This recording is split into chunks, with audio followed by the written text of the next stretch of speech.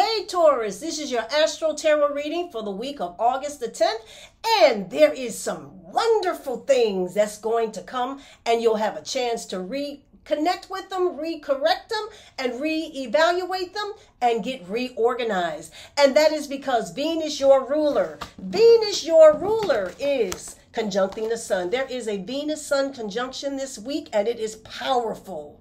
And it is going to allow you to bring some life to the things that you need to let go of, because Venus right now is retrograde.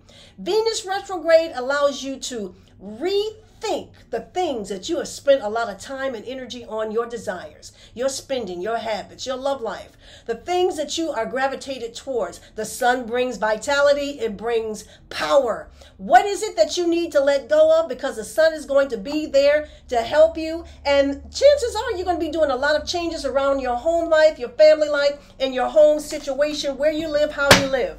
So I have my decks of tarot cards, and let's see what the message is for you this week, Taurus. Let's see what the message is for you this week. And it says, going forward. Oh, yes, going forward. And since we are talking about a Venus retrograde, this is going to allow you to let go of anything that you were attached to, addicted to, connected to, couldn't let go of, that stopped you from moving forward. This is the time to overcome any situations that you got stuck in, stuck around, or stuck to.